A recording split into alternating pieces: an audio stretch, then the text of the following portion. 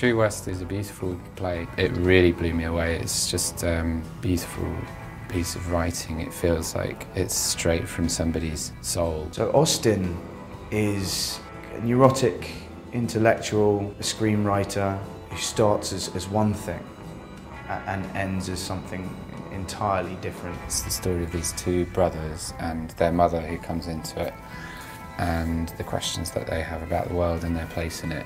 When I read it, I was completely enthralled.